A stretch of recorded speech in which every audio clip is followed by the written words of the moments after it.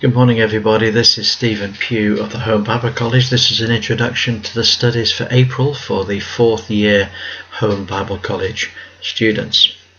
Now this month, April, we have an amazing subject. The subject is church history.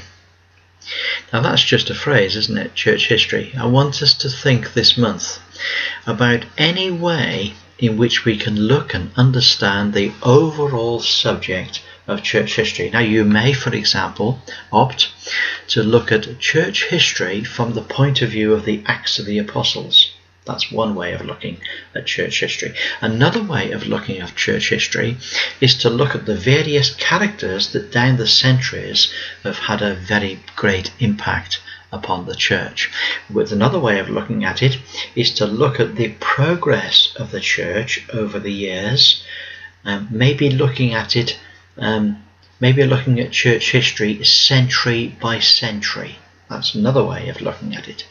You see, another way of looking at it is looking at the great movements of God that have occurred down these 2,000 years. So what an interesting subject. Of course, while we're looking at these subjects, we can still look at what people in the first year and the second year and the third year are doing. And I'm hoping that people in the fourth year and in the third year will continue to read the studies for the first year and the second year as well.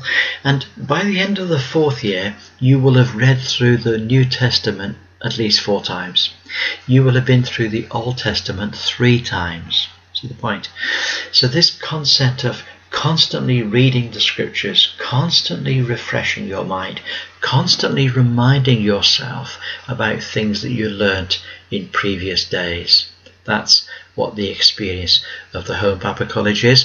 And the 4th year students, it's a challenge to produce an essay.